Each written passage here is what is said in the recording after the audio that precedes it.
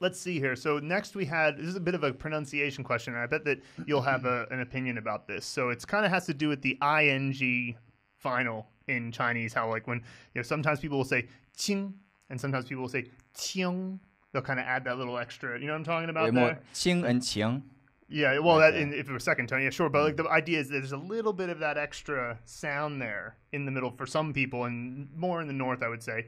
But have you ever noticed that sort of difference there? There is, and I've asked the question specifically because for me there's always sort of two. You take a character, you take the pronunciation, Qing, and with the second tone order, and there were two ways to pronounce it, and I was just like, well, what's the situation? Which one is right? The answer I got from a very, very kind of knowledgeable person was they're both right. Mm-hmm. It's just acceptable.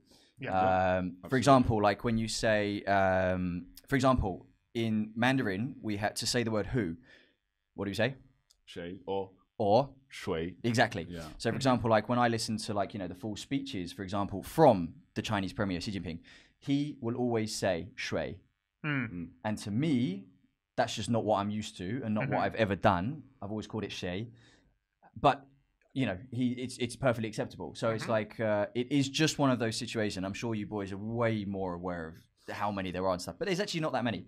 At the moment, I'm learning Spanish, so it's like here they're like, here's your regular verbs, and then here's all the millions of irregular ones. Yeah. In Chinese, we're like, here's everything regular, and here's the odd few that are irregular. Yep. So don't be scared of it. There's just a couple, and it's a really good point. You're really tuning into some very specific details there. Enjoy it, whichever one suits you best, and find your flavor in it. Yeah, both of those work absolutely. Absolutely. But just as a little thing, I like to go with the qing and add that little extra twang on it because I like it, as well. It makes it clearer between the in. You're less likely as a foreigner to make a mistake with that one. Right. Like, do you mean tin or ting? Yeah, exactly. And so sometimes because in and ing, if you use the first version, they can sometimes sound quite similar.